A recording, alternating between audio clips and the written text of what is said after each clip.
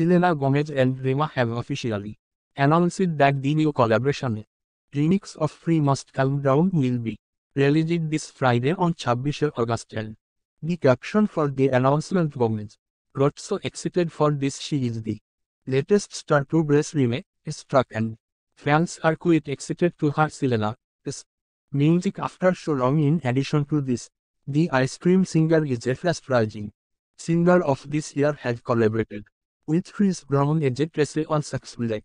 The official announcement comes weeks after a video of Gómez excitingly creating Rema backstage at his rave and Rose's Walter went viral, and in August 17, the Instagram story of Selena posted on a black and white photo of herself in Rema with caption "Coming soon," and fans will have the new version of Rema's Run a hit here. SF links from the official music video watching these talks.